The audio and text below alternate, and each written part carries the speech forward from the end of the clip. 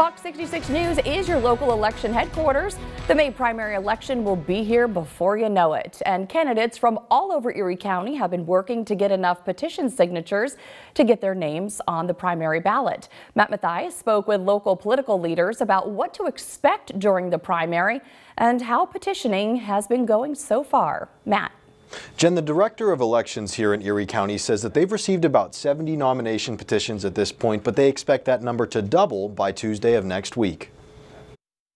Republicans and Democrats have been hard at work, organizing candidates to run for opening positions all throughout Erie County in the spring primary. People think about elections when there's a presidential election. The in-between elections, they just have a tendency to say, well, that's not important. This is where the rubber meets the road. If you don't like the way your roads are paved, if you don't like the way your schools run, if you don't like the way your tax bill, where you live, those are all things that get addressed in these elections. Everything from school board members, district judges, city council and county council representatives and more are on the table this May. So far we've received around 70 nomination petitions, so we're expecting around 120 to 150. Both party leaders in Erie County agree that the most talked about race is likely to be for Erie County Council. There's a lot of interest in the county council races that are going on.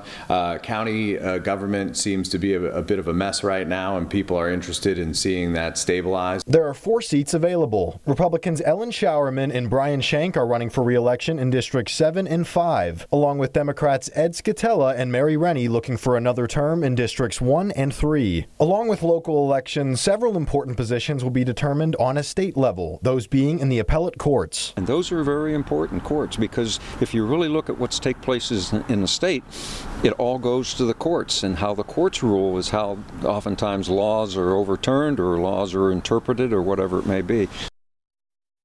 Now those nomination petitions are required to be placed on the ballot, and those are due by Tuesday, March 7th. Jen. All right, Matt Mathias live in our control room. Thank you, Matt.